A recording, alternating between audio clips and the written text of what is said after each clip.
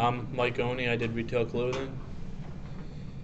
Um, I did Valentino, New York and Company, and H&M. And Valentino's actually known for making the red dress. That's kind of why I put it there.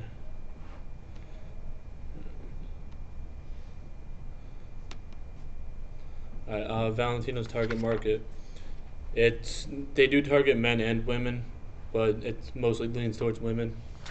It's 35 to 50 years of age, and they have been attempting to target 20 to 35-year-olds. They've been doing that with mostly party dresses, things like that. It's people who enjoy luxury. They don't need it, but it says I have money, and they just want something that represents rarity. They're fashionable. They purchase things for status. They want the prestige of having the Valentino name. They like to think of themselves as trendsetters. They want to be the people that they want to make the people that popularize a new trend. And they're affluent. They're wealthy for the most part, or they just happen to be trust fund babies. Geographics. It's Fifth Avenue, not Harlem. What I mean by that is it's going to be more of an upscale area. I did this as an example of Manhattan. You're not going to find a Valentino store in Harlem. You're going to find it over more towards Fifth Avenue. I know that's technically like Seventh, but you're going to find it in the areas that have money. Their need states. They're going to be people that they want a symbol of status. They want high-end luxury, and maybe they want to emulate one of their favorite celebrities. Their lifestyles. They might be a corporate bigwig or successful entertainer. They're most likely going to be drinking wine, fine scotch, something like that.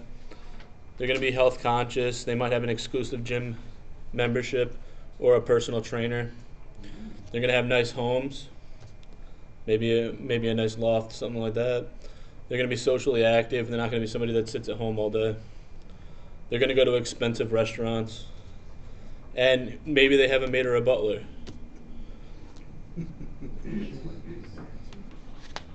For prices, prices for women, I think the numbers speak for themselves. It's a little ridiculous. But dresses are going to run way too much. And I put Scrooge there just because you have to have money bags to do this.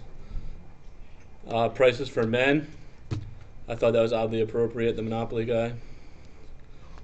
Just for a shirt, you're going to be spending $300 to $450. Tuxedos, you're looking up to $3,500 pretty much. Marketing mix. They're gonna advertise through fashion shows, fashion magazines, celebrity endorsements such as Sarah Jessica Parker, or word of mouth. And for the positioning statement, I said, for the posturing individual, Valentino is the fashion statement of the elite that delivers a symbol of status, because Valentino is the recipient of the Neiman Marcus Award, which is the fashion Oscar. I found that out recently. New York and Company. They're going to be targeting females ages 24 to 45. Their annual household income is going to be about $60,000. They like to be trendy, they're value sensitive, and they're looking for that New York style yet great deals. They're career minded. They're either raising a family or they're planning to. Again, they're socially active. They're not going to be the type of person that just lounges around all day. And they live in the USA because this is a national company. It's not sold overseas. Geographics. This is going to be areas that have a higher upper middle class income population, and you're going to find it in places like New York, Spokane, Washington areas, LA, Chicago. Their need states: something that's appropriate, fashionable, and affordable, and that New York that New York style.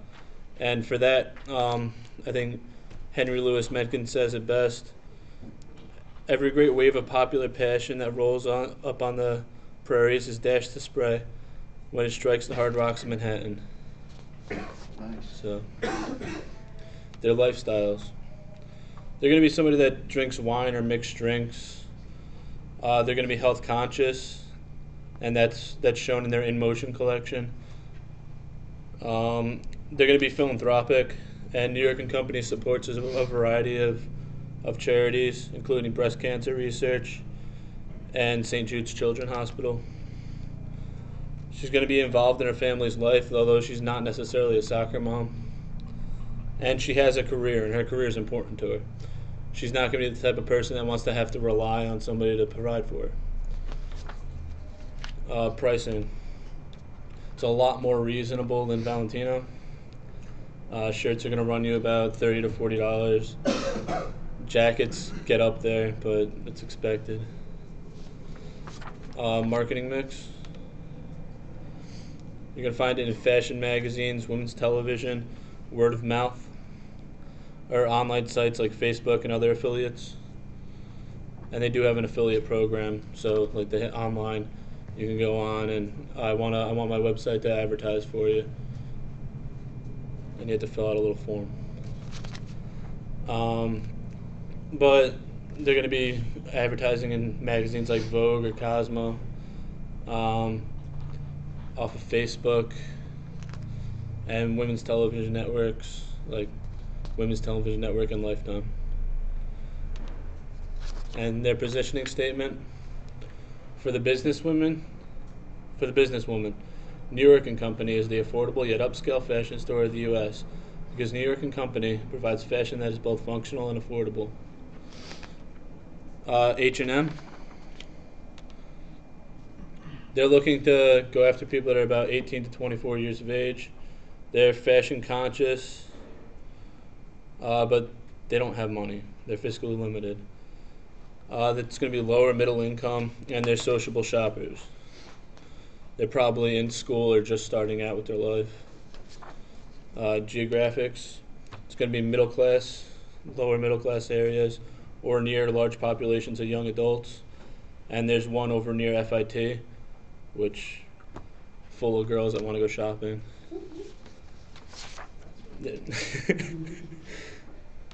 Their need states: social shopping experience.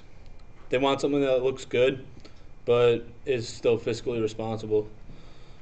Their lifestyles: they live paycheck to paycheck. They're just starting out, or they're still in school. They're more of an opportunistic drinker. Head for the bottom shelf, get what's cheap, go home, get drunk.